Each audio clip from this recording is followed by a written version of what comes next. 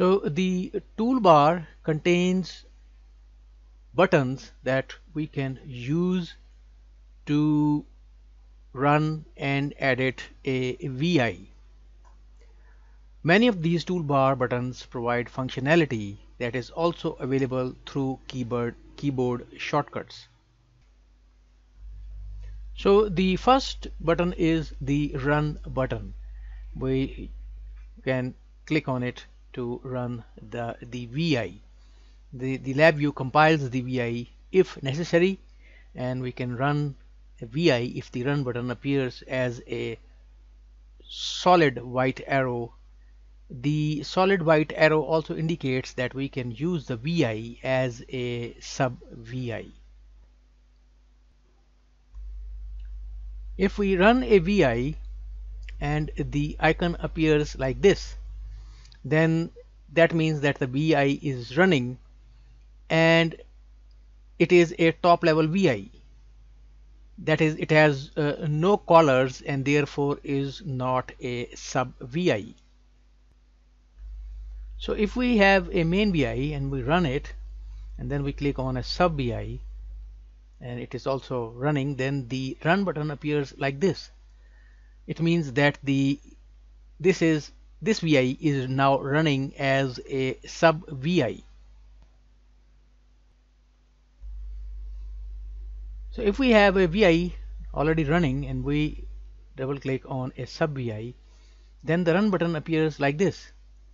This means that the VI is reserved for call as a sub VI.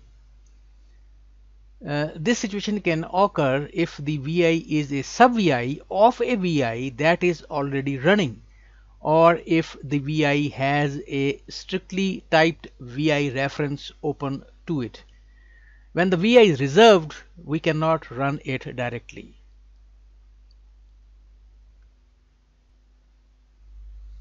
If the run button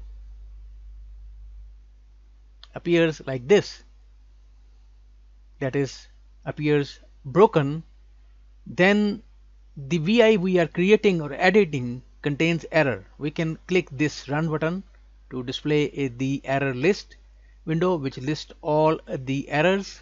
If the run button still appears broken after we finish wiring the block diagram, the VI is broken and cannot run. Next we have run continuously button, which runs the VI until we abort or pause the execution.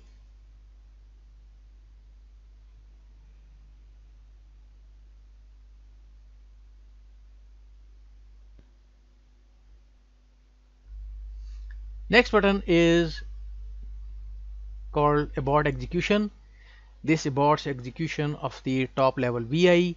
If more than one running top level VI uses the VI, the abort button is then dimmed. We can also use the abort VI method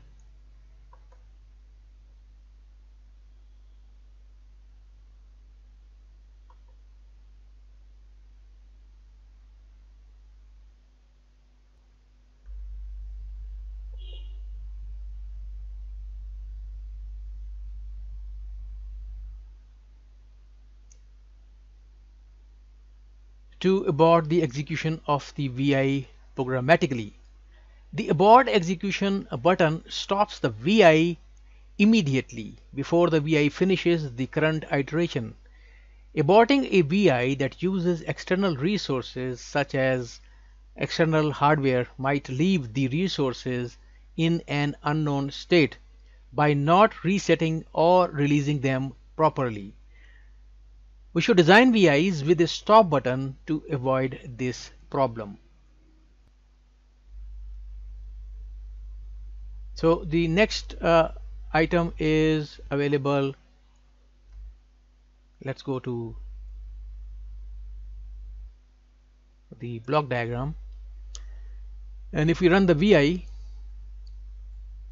then we can press this pause button. It highlights the position where the pause occurred and then we can again press it to continue the execution, and while the VI is paused, the button appears red. Red means that it is paused.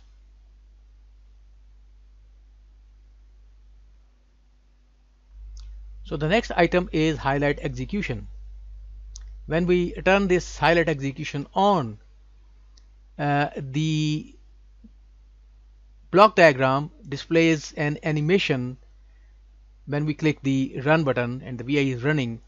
Uh, if the highlight execution button appears yellow, then it means that the execution highlighting is enabled, and you can see the flow of data bubbles through the wires.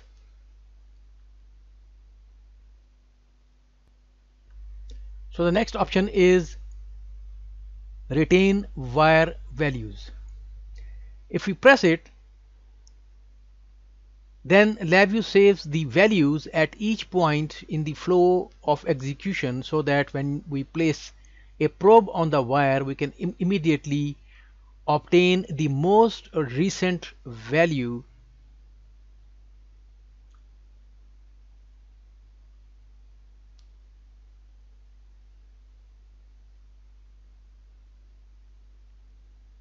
that passed through the wire. This debugging tool can impact the performance of our VI, as it requires little more memory to store all those extra values.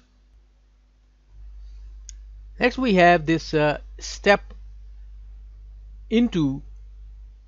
So if we start stepping through, then it becomes step into, and we can then step into the nodes and they execute and wait.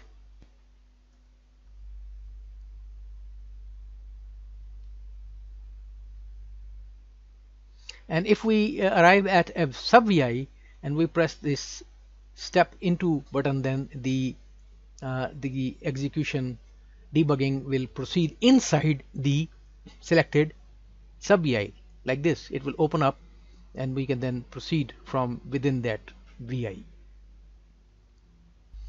So the next debugging tool that we are going to view is called step over, and it becomes available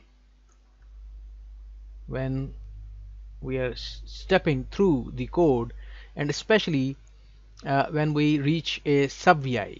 If we press step into, then the sub VI block diagram will open up and we can debug the insides of the sub VI. If we press step over, the LabVIEW will just run the VI and the code will the sub VI will output its results, and this block diagram of that particular sub VI will not open. We will just jump over the VI and continue debugging in the main VI. Sub VIs will not open. So next we have this button which is called step out, which displays this finish iteration, and what is that does it steps out of the currently highlighted structure, directly bypassing it during the debugging. So next we have text settings dialog box, which we can use to apply text settings to the selected text. We can apply fonts, use predefined templates for how appearance of the text, change the size, change the style, justification, color, and we can use these fonts installed on our system. Further, if we have a sub VI and we have a breakpoint applied someplace, and if we run the main VI and we hit the breakpoint, then in place of the text settings, we will find this call list drop down, from which we can select the callers of the VI if it has callers, and if we click on a particular caller, then the block diagram of that caller at the location where that sub VI is located opens up. If we have several objects on the front panel or block diagram, we can use the align objects to change the alignment of the objects. For example, if they are out of alignment, we select them, then we can go to align, and then we can apply all these alignments: top edges, vertical centers, bottom edges, right edges, horizontal centers, or left edges, etc., to align the objects to our liking.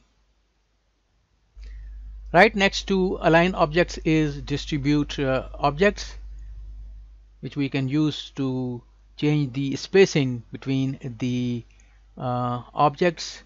For example, we can compress them vertically, or we can change the vertical gap, in which case the spacing will be equalized between the objects, or we can remove the space altogether and compress them vertically, horizontally, or this we can do other types of distributions using this menu.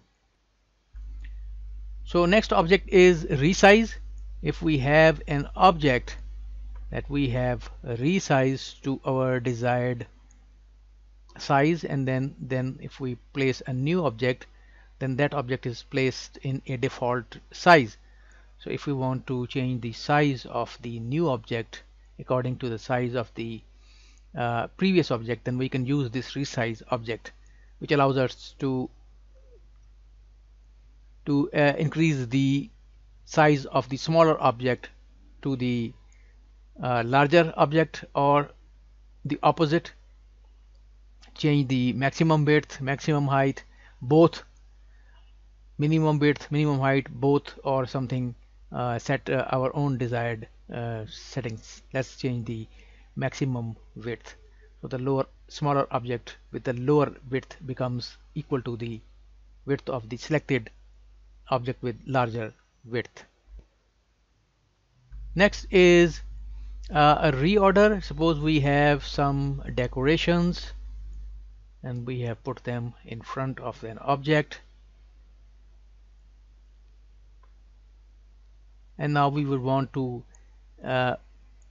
make this decoration go to the back and bring the control to the front. We can use this reorder palette, reorder drop down, and we can move to the back, and then so the decoration has now moved to the back, and the object that was behind has now come up. This is like the Z order. Next we have cleanup diagram. If we have some wires going through haphazard manner and we would like to clean them up, we can use this cleanup diagram, which cleans the block diagram up according to its understanding. Next we have show context help. We can press it to show the context help window. If it is open, then we can again press it to toggle it off and or on. Next we have the enter button, which appears when we are making some changes and we have not committed the changes. Then this button appears, which we can press and then commit the changes to that particular control or constant on the block diagram. We can also use the enter key to do the same, and it disappears when you have committed the changes. Next is warning. It appears only if we have turned on this option show warning. Only then it appears over here. If we press it, then it will list all the warnings that the LabVIEW finds in our code. The last button appears when we have the same VI in two projects. So let's create a new project so we can see it in action.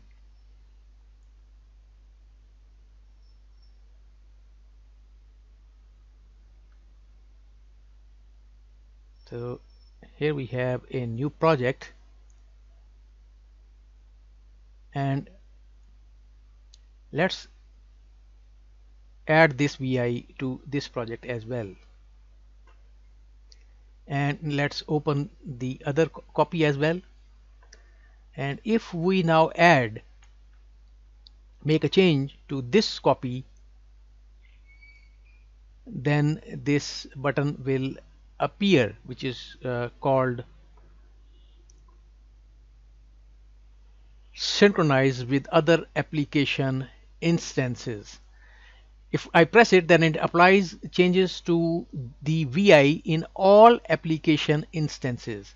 We cannot undo changes made to the VI after we click this button. This button is available only if we edit a VI that is open in multiple application instances. As you can see, this new button is not here until I press this synchronize with other application instances button.